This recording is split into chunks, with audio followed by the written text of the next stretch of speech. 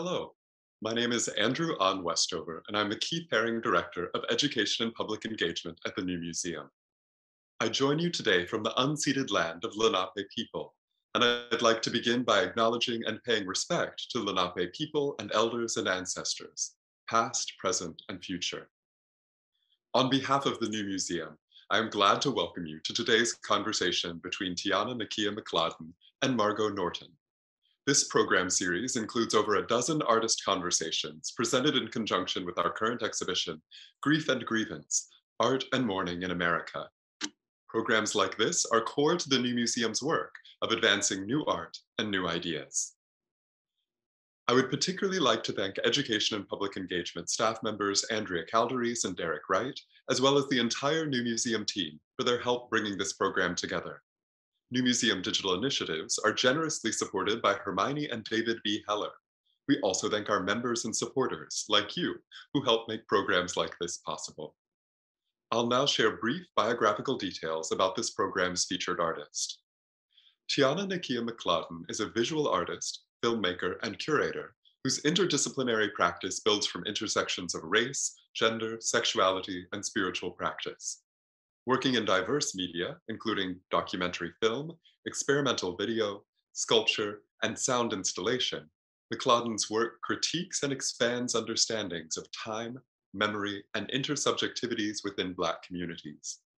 McClodden has exhibited and screened work at the Whitney Museum of American Art in New York, Haus der Kulturen der Welt in Berlin, Institute of Contemporary Art Philadelphia, Museum of Contemporary Art Los Angeles, Museum of Contemporary Art Chicago, and MoMA PS1 in New York. Her films were included in the Kansai Queer Film Festival in Osaka and Kyoto, and the London Lesbian and Gay Film Festival, among a range of international film festivals and film programs. She is the recipient of the Bucksbaum Award for her work in the 2019 Whitney Biennial, a Guggenheim Fellowship in Fine Arts, an Arts Matter Foundation grant, a Magnum Foundation fund, a Key Pairing Fellowship in Art and Activism from Bard College, the 2017 Louis Comfort Tiffany Foundation Award, and a Pew Fellowship, among others. Her writing has been featured in Triple Canopy, Art Forum, Cultured Magazine, Art 21 Magazine, and many other publications. Currently, Tiona lives and works in North Philadelphia, Pennsylvania, and is the founder and owner of Conceptual Fade, a Philadelphia-based micro-gallery and library space centering Black thought and artistic production.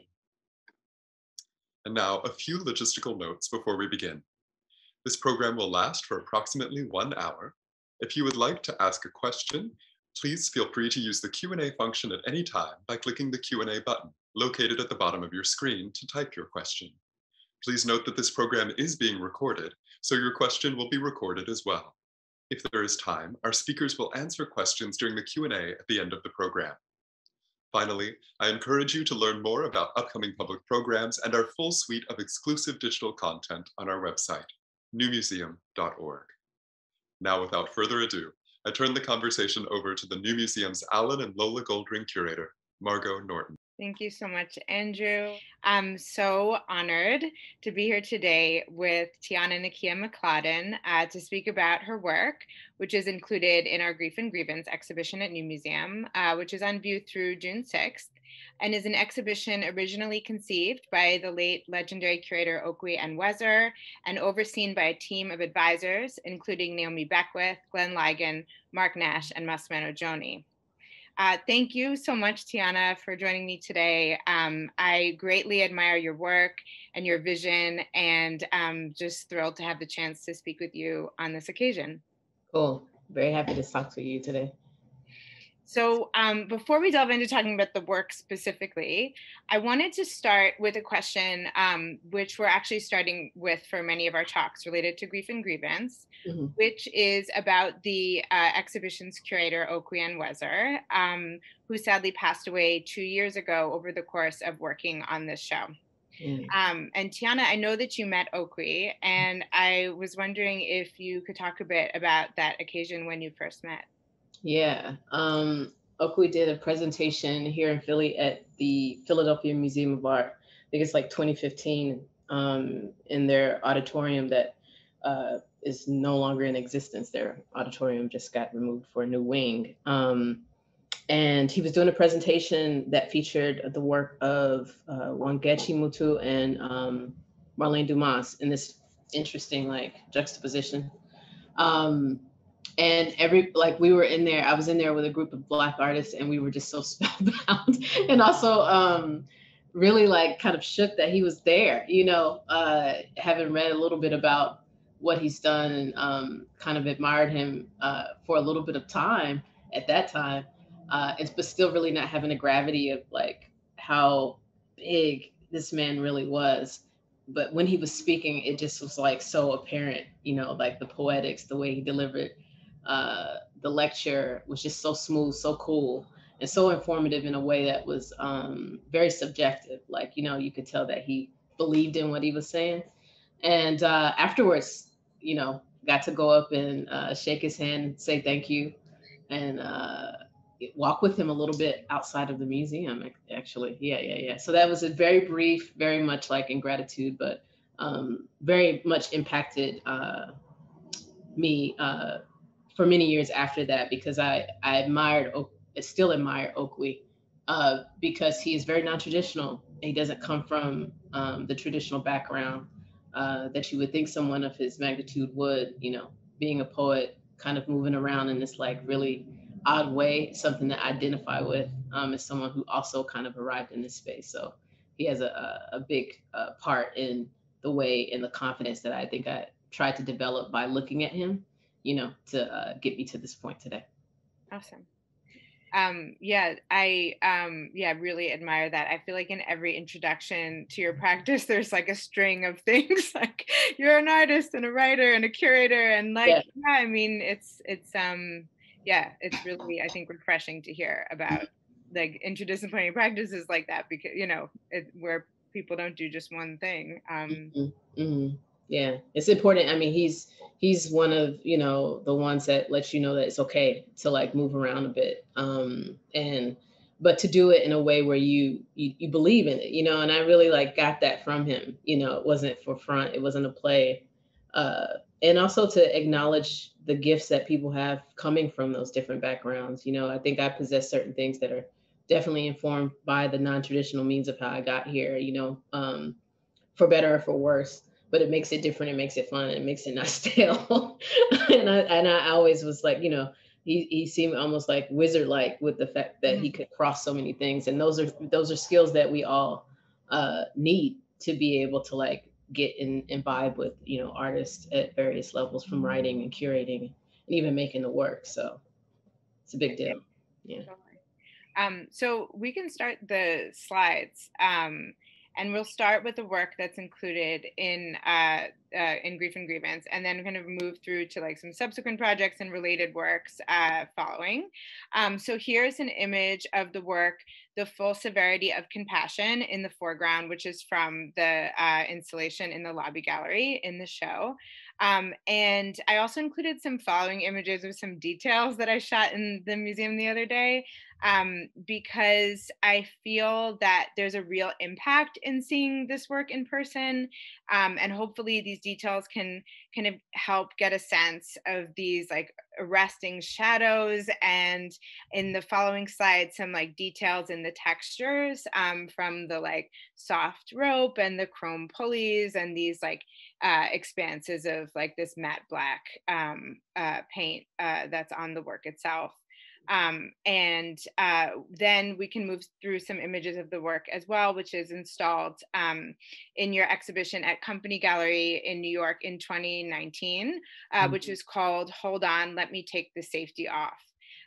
So this work, The Full Severity of Compassion, is a fully functioning manual cattle squeeze chute, and it's painted black. And for those of you who don't know, I actually was unfamiliar with the cattle squeeze chute myself, having grown up in New York City, but the cattle squeeze chute is used to hold cows and has this calming effect on them.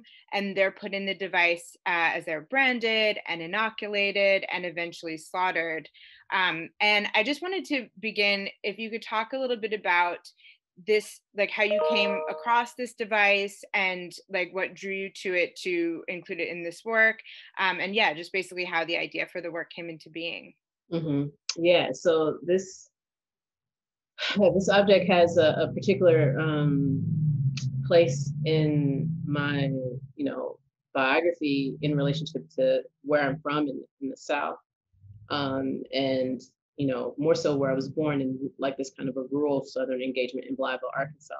But growing up in South Carolina and having access to uh, rural areas in broad counties, this is something that I saw that I didn't know what it was for a very long time.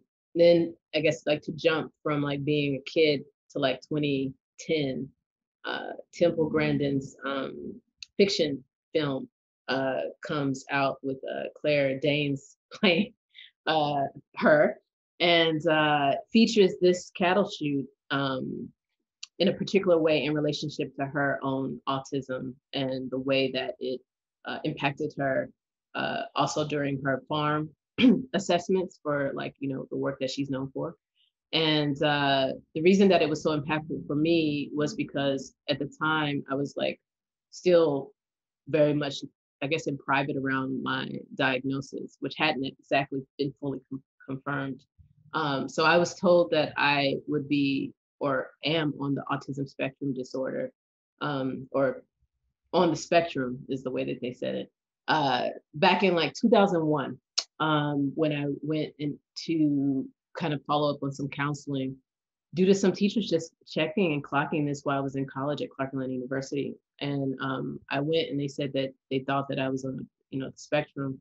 And it took me a while to kind of go into a place to really look at that because at the time it was not wasn't a lot of information available, and it really kind of like shook me up to my core in a way that I couldn't deal with. So I kind of kept that in, and I was recently diagnosed actually in 2019, January, after going to be evaluated as an adult.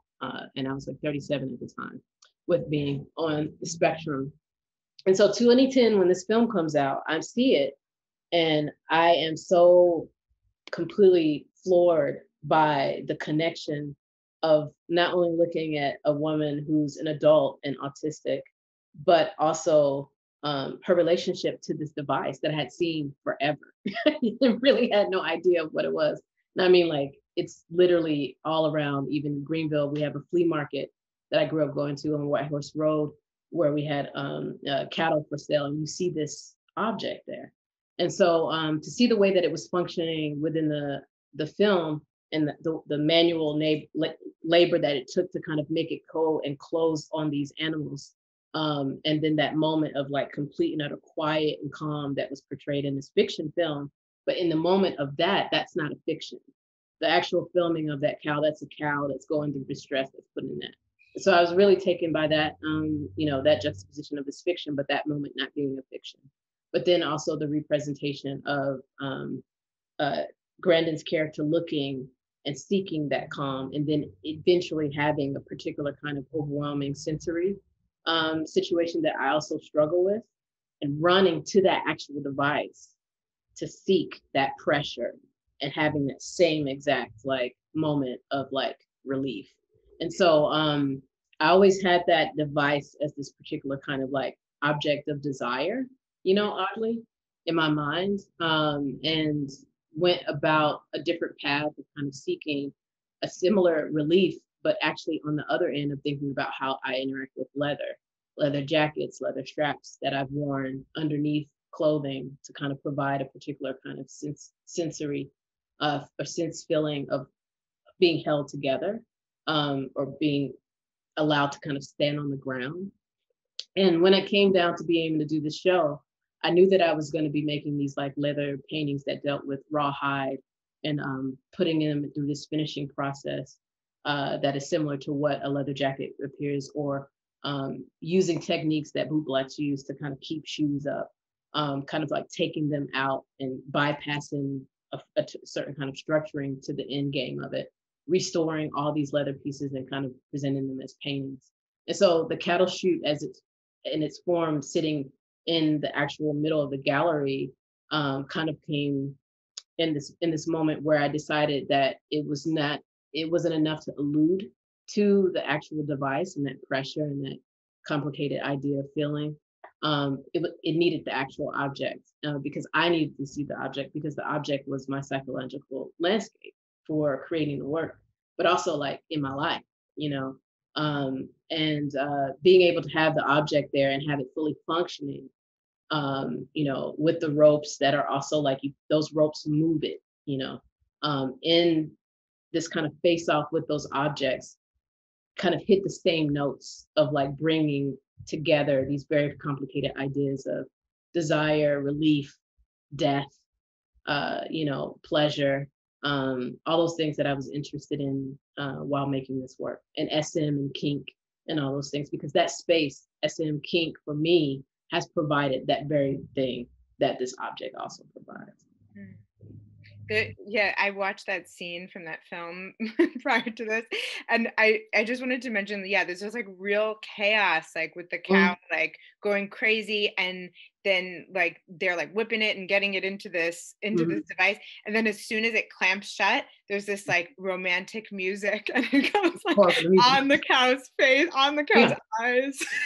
Yeah, no, I mean they go in this weird way, but the thing that I, you know, again, that was very interesting in the pushing up of the fiction and what I knew to not be fiction was that was real. Yeah. It's fake for us with the music and, you know, even the way Claire Danes is in many ways looking at it, but it's very real for that cow. And so there's something that's still also the fiction of what the device actually provides, you know, which is something I feel that a lot of people now can engage with is like, touch. Cows don't get hugged.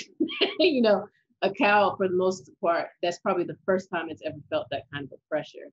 What it provides is also a distraction, and it's also very false.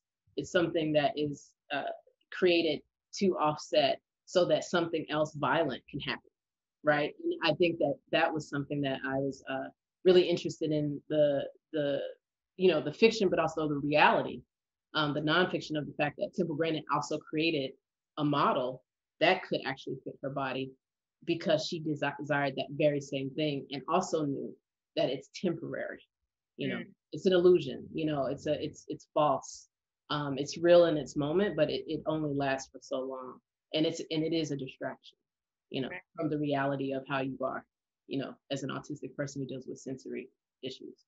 Right. Or how something like that could be used for, you know, good or violence, or like it's like very thin line, you know, like, or like how things are used.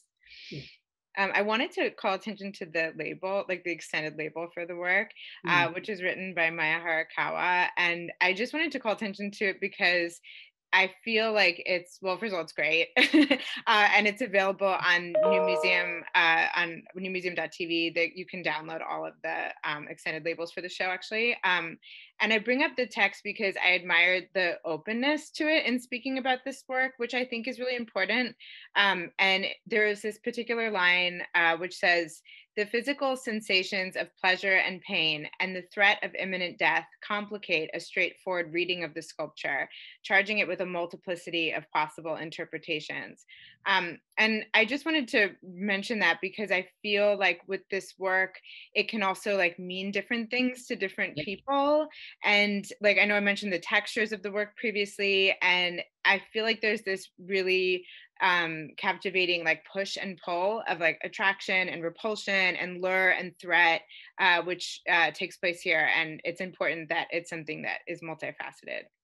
Absolutely. You know, I mean, you know, spoken with many people. I mean, one of the things I need to say here is that this work is absolutely not about slavery, you know, and I know that it kind of has been serving as this kind of Rorschach-ian device of, quite frankly, the white gaze in relationship to, you know, Black bodies or Black identity or Black objects, but it is not, it is explicitly not about that.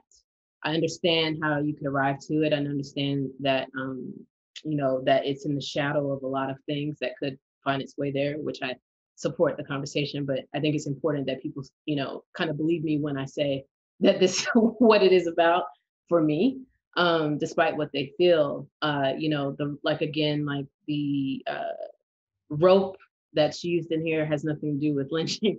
You know, it doesn't have anything to do with the way that it works rope is tied to a body in this device.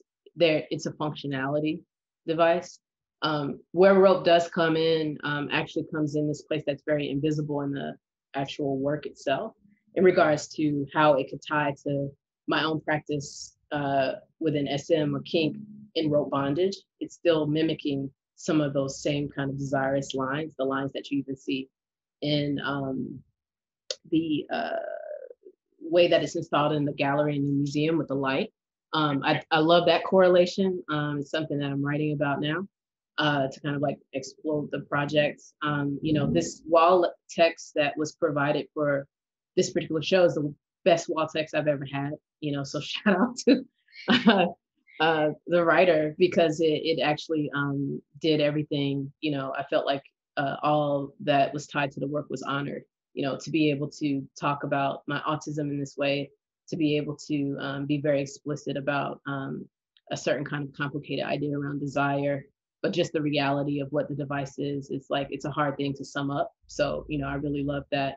But I do think that it's an extraordinarily difficult work. It does push and pull at a lot of different things that I have been thinking about and I continue to think about, that kind of really started to form in 2018 in studio, actually, while I was at Skowhegan for the summer. And it was when I was preparing for the Whitney Biennial. I also had this particular corner of the studio dedicated to this weird object that caused me great distress, because I needed to figure out how to deal with abjection and fetish, and where I could find some kind of beauty in there. It's like, abjection in the sense of like, on the other side of that abjection is a fetish, or is fetish, and how to complicate those things. And I think that this device is kind of part of some works that are coming out of that thought process. So I do like to hear what people feel, or if they are repulsed by it. There's times where I've been repulsed by it,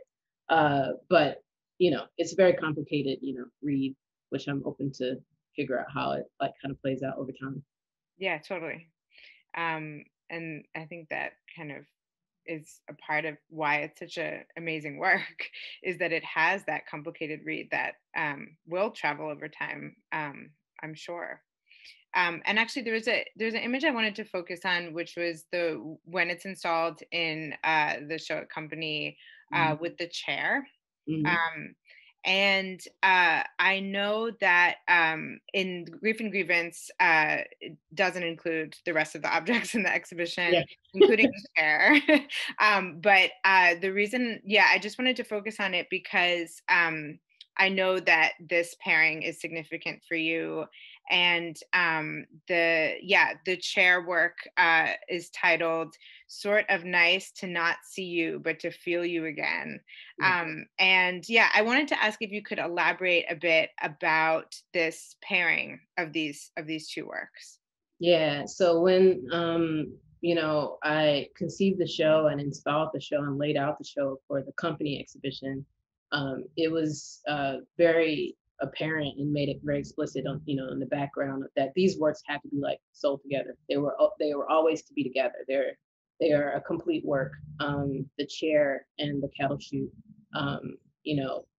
were very much tied to the actual narrative and action that I wanted to put in the space.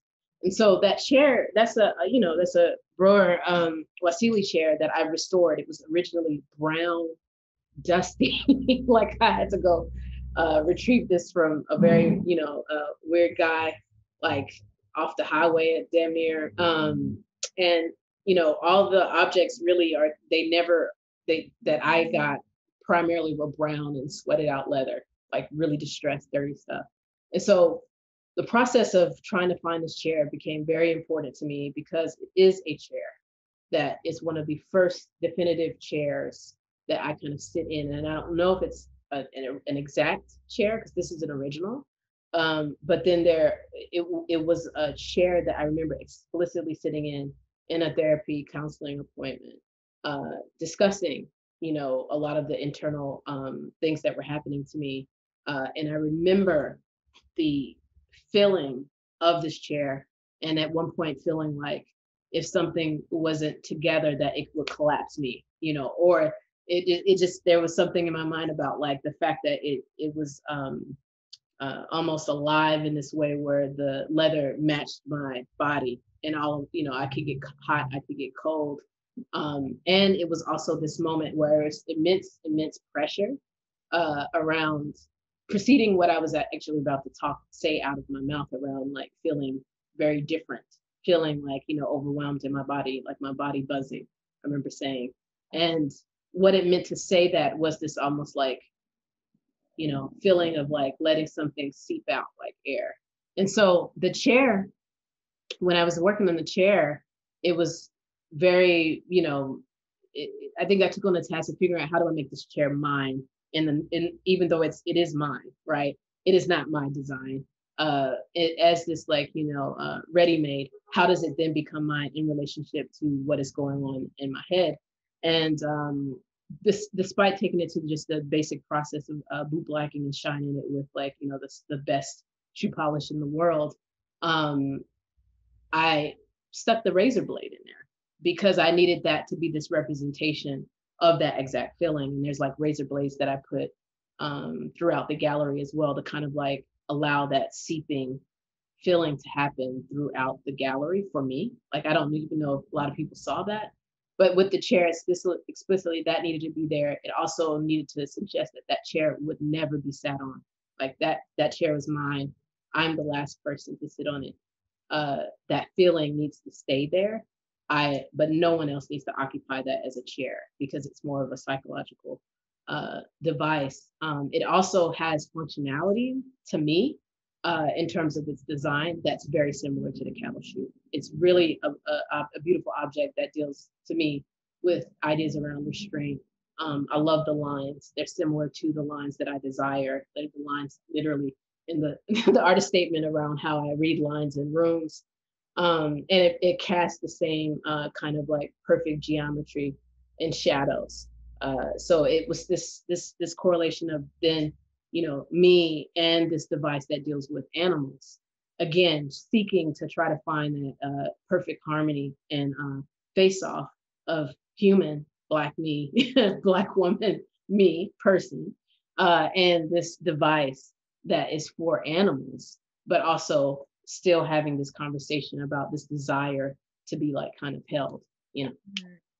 I there's some more images of the razor blade, like a detail, I think next in the next image, and then some images of it on the walls. And we were like talking about this previously, and I feel like there's this counter happening with the razor blade and the cattle chute too. That's quite interesting. Like when I look at the razor blade, like it's like this piercing quickness or sharpness. And it's like, and in relationship also to that chair and to the cattle squeeze chute, like that feeling of like this slow, like heavy pressure.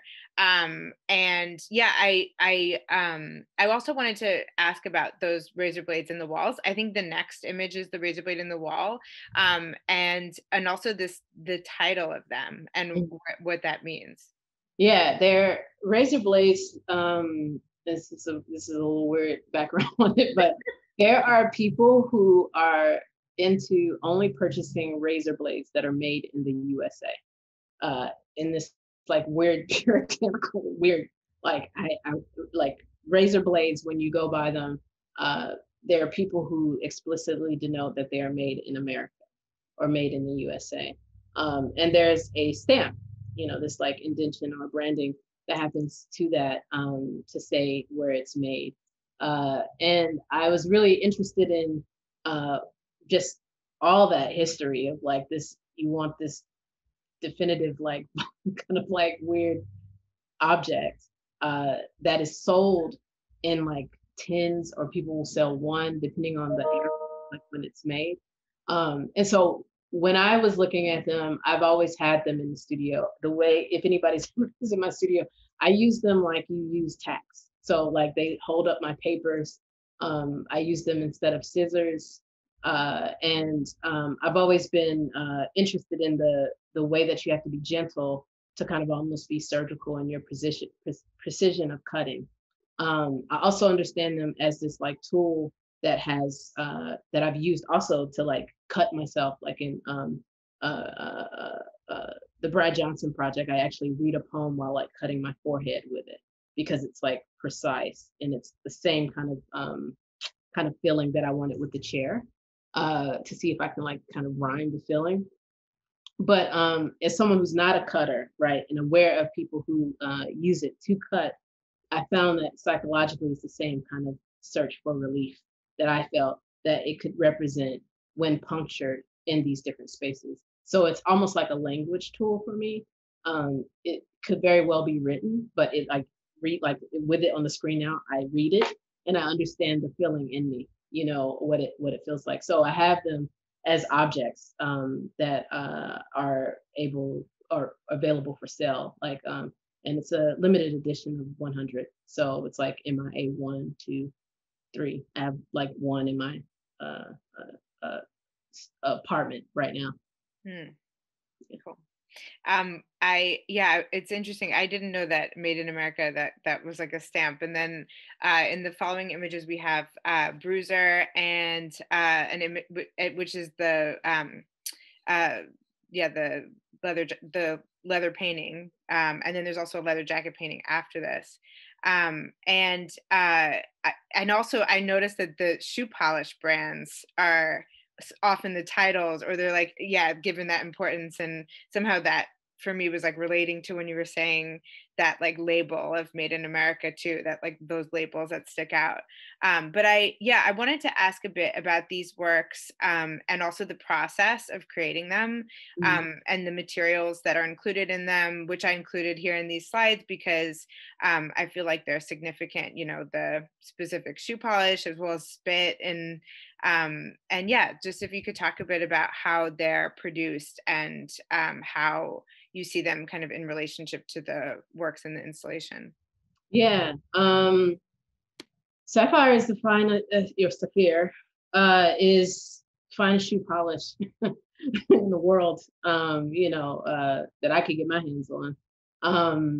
The core of how I decided to approach the idea of doing leather paintings had everything to do with the shine, right? Like black is the color, the dye that's underneath. And with Bruiser is something very special. If we can stay on this slide for a minute, I'll talk specifically about this one because it's very unique in the larger series because it's the only one that I actually bring in a blue and a red undertone underneath the black. But when I was approaching this, I was like, I'm going to do paintings and they're all going to be shoe polish. And the technique would be very much the technique of shoe shiners and boot blacks. So bringing together, this act that's self-service that is also a labor. This is something that people go get, something that I've gotten. But then also, boot blacking as a desirous positionality of various members within the, SM community, kink community. And I wanted to kind of tap on or approach how they both sit next to each other and put myself at service to the paintings. So it was just an extraordinarily aggressive handling of this hide, this raw hide that again is not unformed, that I have to take through this extraordinarily detailed process.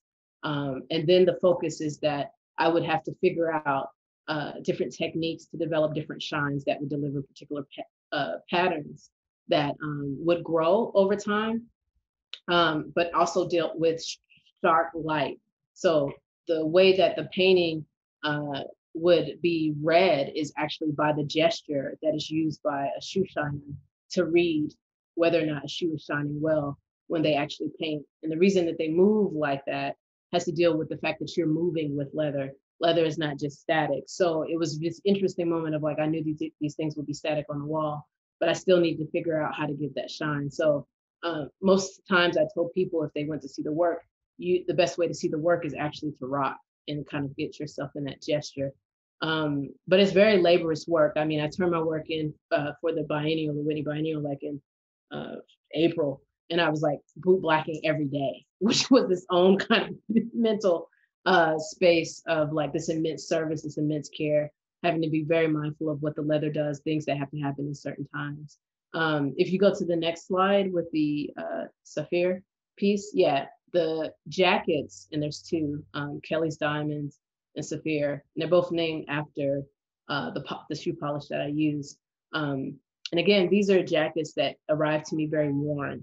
And this is where I wanted to bring in a particular tie to the Black SM community that I've been a part of, specifically in relationship to the elders. You know, there's people who interact in these relationships, you know, with play partners, and over many years, if that person passes away, they retain the leather. They retain the leather. And there's many times that I've gone in people's houses, and these jackets, these boots are set up in these like beautiful like presentations that are almost like altar-like on walls, in their bedrooms or in their own room or in playrooms. And it's there to give an homage to the person who they engaged with in this particular kind of like SM engagement. And also tends to be submissive folks who want to pay honor to a dominant figure. And the whole desirous point is memory tied to this idea of pleasure and play. And the form of the jackets were always very interesting to me, because some of them, they're not just hung on the wall like how you hang, they're actually put out to suggest the body's still there. And so I wanted to take these beautiful jackets, leather jackets that were also like worn in of the time of my years, like 80s, and apply the same kind of techniques and kind of put them and approach them as paintings, and do these different kind of shines that show up at different points. So even though they kind of, you know, they're kind of hard to read through picture, in person, there's different moments of how the leather shines that gives this kind of like movement there. And the spit, you know, I guess the materials, the sapphire shoe polish spit, in many cases, you know, sometimes there's water there. But again, using those same techniques that I've seen used by shoe shiners and, you know, boot blacks, you know, and it does require like spit. You spit. That's how you get your shine. They pull it up. Totally. The next work is actually called Polisher. And yeah, I think it's really interesting that you're like addressing that process, or like the performative qualities of these works, and also how like in viewing them, you can kind of see a part of that process. And yeah, there's something I think also, I mean, with the contrast, that, you know, I was mentioning before with the materials, yeah, like what you can't experience through these images of like seeing those different textures. And especially like in this space of the gallery, like there was this kind of like really bright white like walls that were like piercing almost, and against these like kind of light absorbing works. And yeah, I wanted to ask a bit about this piece, and like how it was it used in this process for the other works, and your decision to include it? Absolutely. And it's like polisher, and I have another polisher that I had to use when I was repairing the works. But polisher it immediately, I think like after like 2 weeks, showed itself that this is going to be a piece. And the reason why is because it was a way that I was able to assess time. The technique of polishing that I used dealt with what I saw from one of the best shoe shines I've ever gotten in my life. Was in Union Station in DC, and this cat cut T-shirts, and this is like common. I've seen this. Some people use these like micro fabrics, but this cat used to cut T-shirts from the bottom up in these like rings, wrap the hands almost like a boxer, and go to work with the water, any alcohol if you needed to pull something out, and then the polish, and it just like you take it, wrap round, keep going. And I did the same technique, and so it was something that makes you, it turns your hand into like something like this, and it turns it into like the actual, like I guess the brush or whatever. But it allows you to still feel like if something is too wet or if it's too dry, in this way that I really love. And so this polisher, 2019, was used to make all of the work in the entire show. It also retains this the smell and the remnants of course, the colors that I talked about, the blue and the red that you probably wouldn't be able to see. But I loved it as a device that let me see time because I was in such a place of like, it's very repetitive, but I could look over and see polisher, and I could look over and see my shirts, and I could tell that there was time passing in a way that was really, really lovely. That again was a different kind of language that was really important to this to my studio at the time, but I thought would be very important in the show itself. Totally, like the clock. Yeah. And then before we move on to some other projects, I wanted to bring up the press release and this poem that was the press release for the show by Mia Kang. And yeah, just to ask a bit about it. Was it a commission or yeah, how did the text come about? Yeah, Mia Kang is my fiance now. And an amazing poet, and company has always been cool in the sense that they approach press releases very in a non-traditional way. The press release has the opportunity for the artist to be whatever form you want it to take. And in my case, I wanted my press release to be this poem. Mia actually came to Philly and did a studio visit with me, and I asked her, to do this. She knew about the work and everything, but I was like, I want you to come to the studio, sit with me, and part of the practice at that time is that anybody who visited me during that time, if they had on leather shoes, I would boot black their shoes. So part of the process with me and her was that I actually cared for her shoes to show her the process. I also knew that, aside from, being an amazing art historian, a poet, that Mia had a background as a ballerina as well. And so there's a lot of conversations about that particular kind of engagement around like pain and performance, but also this feeling that was consistent within the work around suspension of disbelief, or ideas of suspension, or this kind of like floating feeling that I wanted to touch on various levels. And so this is what she came up from the studio visit. I told her the title of the show is going to be Hold On, Let Me Take the Safety Off. I talked basically around a couple of the things that connected us is as well tied to the belts that are featured, the lineman harnesses that are featured in there, that are kind of this, subtle homage to the photographer Alvin Baltrop. Mia worked on the Alvin Baltrop show that was at is it Queens or Bronx?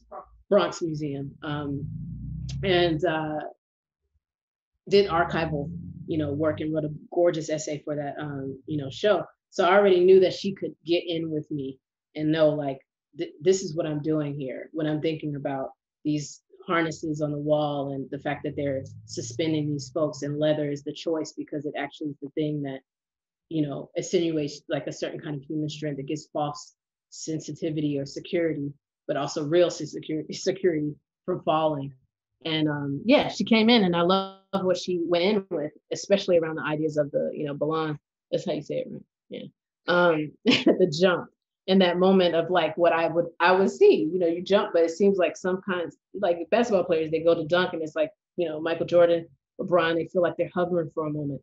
That feeling is exactly the feeling that I was kind of trying to keep myself in across various ways of practice. Even the boot blacking was me trying to work myself up in a bit of a subspace, you know what I mean? This like fluttering, like float of like euphoria almost, So yeah, this is what she produced, and this is what opened the show. Awesome.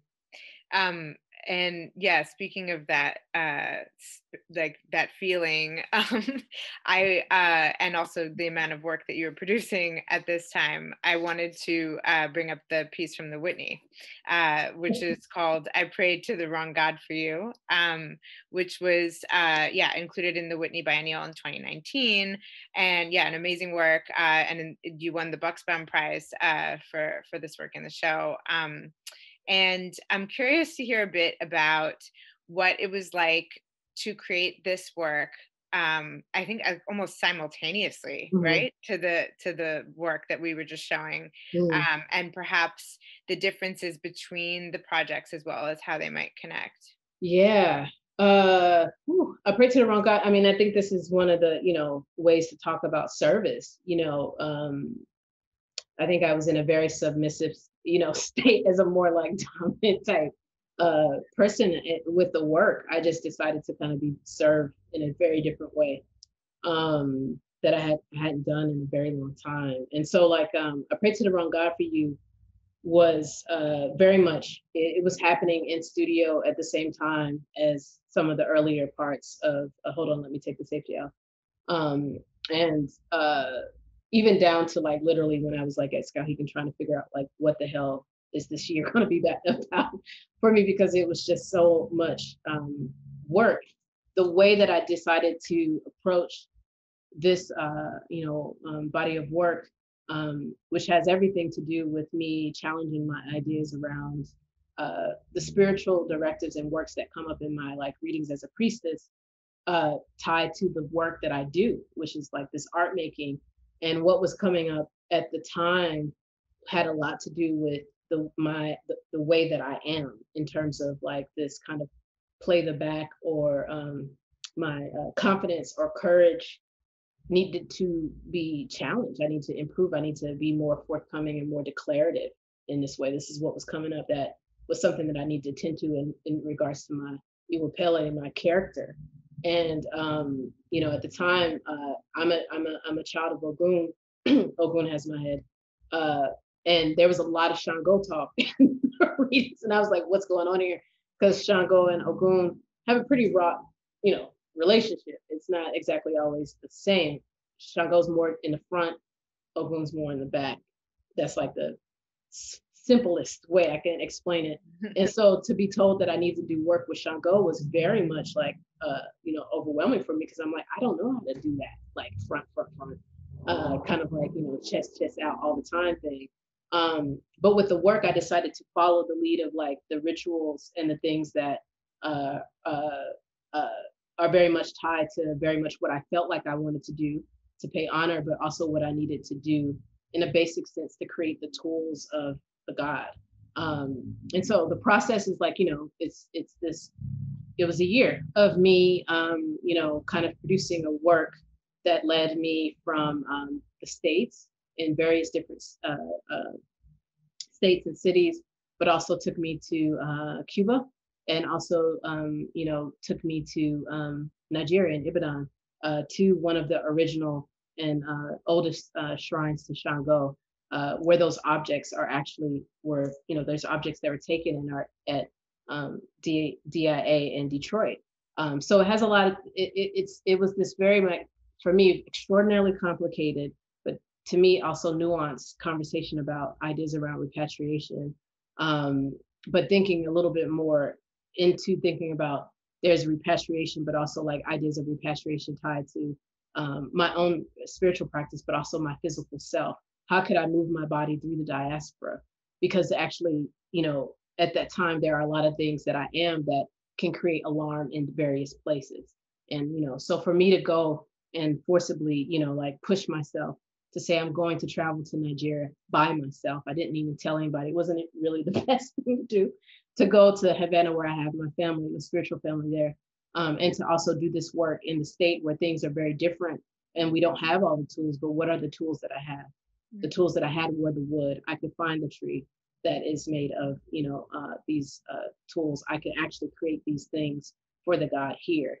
And so it had a lot to do with a confrontational moment that I wanted in relationship to myself, not only in the show, because I was very, very keen on like what it would mean for me to say, this is where I stand here, but also I have this confrontational moment with American history in regards to this like 400-year anniversary, where I'm saying that this is who I am, this is what I retain as a legacy, as my ancestors retain this for me to get.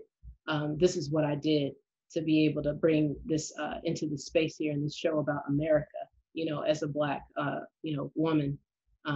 So yeah, it's tied together in that sense of like service. It's one that was very much about service and very quiet. It's probably both of those works are the more private works I've ever done so far.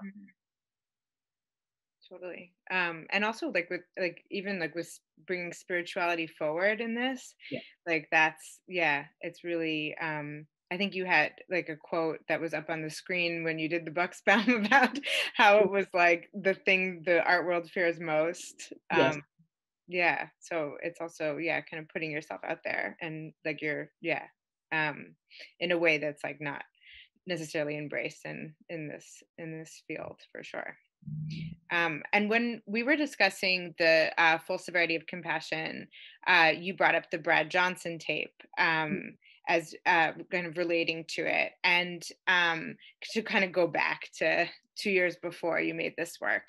And yeah, I just wanted to start, if we could briefly, touch upon how you came to know the work of the late poet and writer Brad Johnson, and how it led to this project. Yeah. Brad Johnson is like comes in the like the trilogy works that I consider them a trilogy or a triptych even. The three Black gay men who were producing work at the height of the AIDS epidemic. I did work for Essex Hemphill. It's an online piece, and I curated the retrospective for Julius Eastman. That was in Philly as well as New York in the Kitchen. And with Brad Johnson, that was a piece that premiered at Philadelphia Institute of Contemporary Art in a show called Speech Acts, curated by Meg Only. And Brad Johnson is so important to talk a little bit just about how he comes to me, but also like how core he is to the work that's in the new museum. Without his language and without his particular kind of guidance, I wouldn't have had the courage to even get to that point. And this is like just across the board. Like I wouldn't have the courage to even talk about, my autism, talk about these desires around SM and kink. There's just a lot of that came up when I came about his work. And again, he's someone who existed in plain sight. He's someone whose work I had read and I did not know who he was until there was a particular kind of representation of the work tied to him writing a review for Essex Hemphill's first chapbook, Earth Life. And it was a big moment for me because I was doing this work on Essex Hemphill, and these figures are all these figures that I consider to be what I consider like obscure, in many ways. There's people within the community who know them very well, but there's something where at that moment I felt like they were getting lost in the shuffle of this representation of these like figures within HIV and AIDS, art, presentations that were dominating New York and elsewhere around like 2017, 2018. And so like Brad is this poet, he's plays the back, he's grew up here in Philly. We shared a PO box that was close to each other. It was just this bizarre moment in reading his work, but he had explicit, beautiful work in his archive when I went to see it at Schomburg Center for Research Black Culture in the Life Archive. When I went to see that, I realized that he was somebody that I needed to see because of his connection to a friend of mine, Stephen Fullwood, as well as to another person who I did a lot of work with back in the day, Lisa Seymour, in regards to this like person who was on the periphery. And so I was focusing on these dominant figures with this like prolific body of work, Eastman and Hemphill. Here's Brad Johnson. To me, just as prolific, but it's just moving different. And he's particularly interesting because his work is not known, because a lot of the people who published his poetry, they also died of AIDS complications. And I was just like kind of blown away about how he was like easily kind of like pulled out of this larger conversation. And so basically the Brad Johnson tape is a 90-minute tape. The tape is an object, but it also contains documentation of me in my studio over the month of August in 2017, where I take pieces of Brad Johnson's archive, and then I have engage in these self-dominated scenes or self-engaged scenes or play by self that are tied to SM acts, because the work that I'm reading is him being very explicit about his SM or desires that are kink related. And I'm trying to match and kind of find a harmony of the sensation that I felt from reading it to the sensation that I can arrive. And I'm looking for this moment of complete harmony, or, what I'm processing his work through is the concept of jouissance. He was someone who also studied French literature and, psychoanalysis and all that stuff. And I'm looking for my moment. I'm looking for this moment that's both the split of the self, but also this moment where these things crash in each other, and it's just complete like pleasure and and so the tape, no one knows except for me. I use it as like kind of a text, and that language that comes from that tape of looking at myself in those different acts are what has like produced like the work in the leather paintings, because there's things that come up in that medium. VHS tape delivers a certain kind of aesthetic and a read of the Black body in sweat and in its like structure and figure. And I'm reading myself.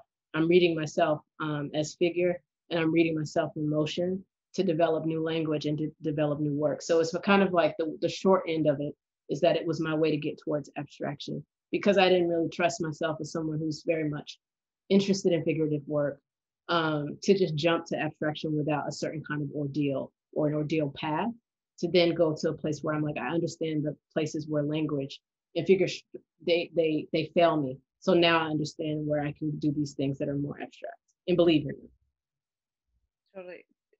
No, that's so interesting to hear you talk about it related to that, to abstraction. The next image is the installation that was at the Speech Act show at the ICA in Philadelphia. Now is in the collection of MoMA, which is exciting. Yes. And yeah, so did the objects, I think there's like, how many, is 60 objects that are? It's almost 70. Wow. And I had to do the registrar work for this acquisition. So that's the only reason I'm like, it's like 68. Oh, wow. Yeah, and this is X on subjugation. So that's just one. It's the one that is also of a public text. It's a text that's been published. So that's why people are able to see it, where I actually read on subjugation while suspended by my feet on the very structure itself that is being represented on. Yeah. Okay, cool. So that's the video in the middle. Yeah, and that whole space is a recreation of the studio that I was in for that entire month.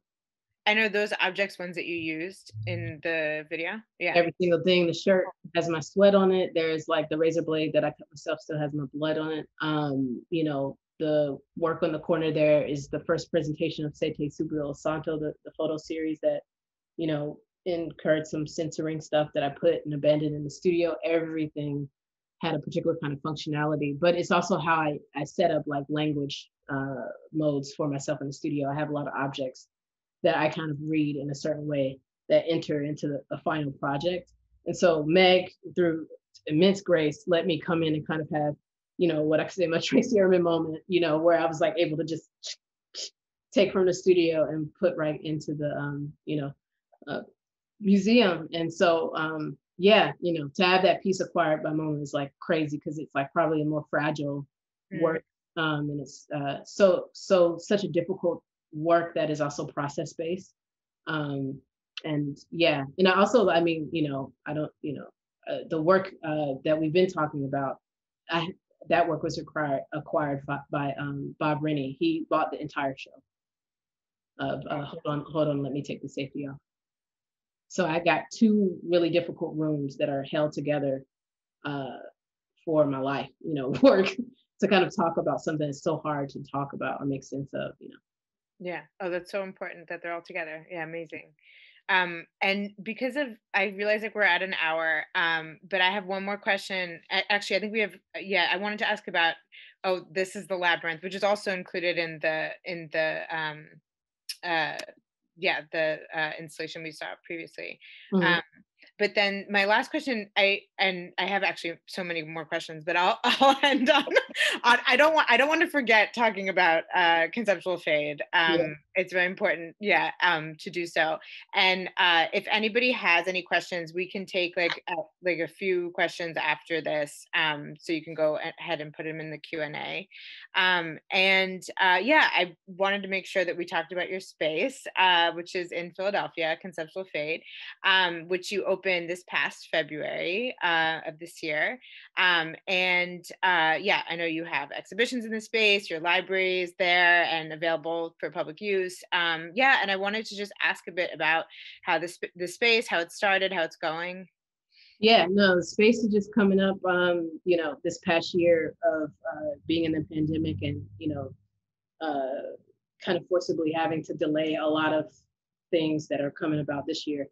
I decided to take the level of fear that I think a lot of us were dealing with and reevaluate things on my list that I felt I was afraid of. And a lot of them had ties to do with different kinds of works. And one of them on the list was literally conceptual fate. Conceptual fate is an idea that I had for almost 5 years, had ownership of the domain name for 5 years, but I kept saying, oh, I'm not ready to do it. I'm not ready to do it. The short of it is just, it's basically me allowing my personal library that I've been collecting since I was a kid to be open to the public. My library centers Black thought, Black artists, design, monographs are something that, I've like tried to acquire over the years, these last couple of years, really. And, wanting to make that open to the public so that they could see, quite frankly, where do I get ideas from? But then also in this time, I was thinking about access to libraries and spaces where you don't have to buy something. And so it's a space where there's no like exchange of money. And it also references two different things. There's a place called the Pyramid Club, institution rather, called the Pyramid Club that functioned as this like kind of fraternal, cultural society for Black individuals from the 1930s up until like 1960s here in Philly, in North Philly specifically, where Black families gathered and also hosted art shows in the 40s and 50s to support and patron Black artists. And I was very moved by that. And I always wanted to do something that would honor that. And then time that I spent in Tokyo, brief time, a couple of weeks spent in Tokyo, in Japan, frequenting jazz bars. I'm a huge fan of jazz and really being taken by those bars, as well as a specific bar in Shinjuku and Chome that was tied to like LGBT publications and the way that they were presented by the owner, Toa Gore, was very, very moving to me. I really, wanted to deal with something that was also small. And so my new studio had a small space built in. I renovated it a bit and opened in February. And it features shows that are run like every 2 months, only showing one single work that then is supported by materials that show like the process, the thinking process behind them. And I curate from the library and I pull books that people could think about in conversation with that work. And the first show was in honor of my late friend, Jimmy Merritt, who was one of the jazz messengers with Art Blakey's band. He passed away last April 10th. So the first show featured his bass, the last acoustic bass that he had for almost 50 years, traveled the world with. Yeah. Awesome. No, I think the space is yeah, it's amazing, and I think it's really powerful that kind of during this like uncertain time of like reimagining institutional models too, that like artists like yourself are creating these spaces that really build care into them, and kind of expand these definitions of what these spaces for art could be like. And I saw one question came in, which was from Warren Critchlow, where he came to know your work as the curator of the Julius Eastman retrospective and wanted to know if you could discuss the relationship between your work, vision, method as a curator and your aesthetic vision, vocabulary as an artist. Which came first, curating or art making, or has your practice evolved back and forth between the two? Curator. Yeah, so curatorial practice for me, the short of it is that it's the place where I curate what I can't do, but I have immense respect and desire to see. And I'm not interested in, there's certain things like I'll push myself to do stuff that's in quite frankly, I follow the idea, meaning that I don't limit myself to what I can do, in most ways, but I do limit myself sometimes by what I am able to learn physically in amount of time. And there's a lot of amazing artists that do things that I'm so interested in and I believe in. and I want to see them, so it's like curating to me is also like writing, for those who can write in a really great way. So I want to produce the things that I want to see. And so I tend to try to not do things that I haven't seen. And it's a way for me to support still the idea without trying to do it, because I feel like there are, again, people who do things so well that I'll never be able to do. And I want to see it presented very well. And Warren, I met, for the Eastman show, this perfect example, a very hard example, because I don't suggest anybody's first show be a retrospective, a traveling retrospective that takes 4 years of your life. But I needed to dedicate that time to Eastman because I felt like he was a reference that I didn't have the chance to have. I felt like I could have cut years off of like the struggle of a lot of things I was trying to do if I knew about a Julius Eastman. And, I felt like if that's how I feel, maybe this is how other people will feel.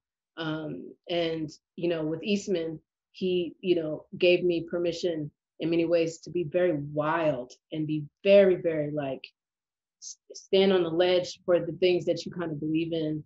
And it's like, once you handle the materials I know that I got to handle, not all of them that made it to the public, there's no playing it like, square, as you say. It's just like you can do beautiful things within these weird forms that are just so brutal and so like rigorous and beautiful. And so he was very big for me. I needed to get that. I needed to see that.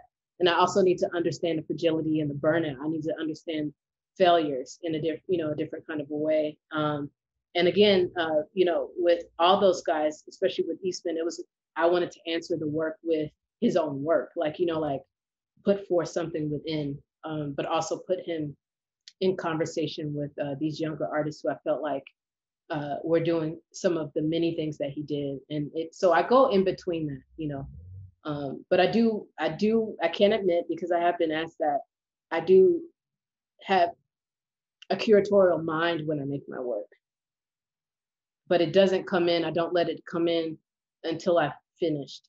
So I don't think of space in the way that I think a lot of folks may think about things. I'll just make it, and it may not even fit somewhere, but then I just have to get it together. I'm like, you got to chop. Like, so I'm a hard editor, Well, that's the only question. So, oh, yeah. Thank you so much, Tiona. This is awesome. Thank you. I appreciate it. Cool. Yeah. Awesome. Well, take care. Have a good rest of your day. Right. All right. Thank you. It was nice to talk about this work in this way. And I hope that it's giving people a bit more insight on the ways that I think about these things.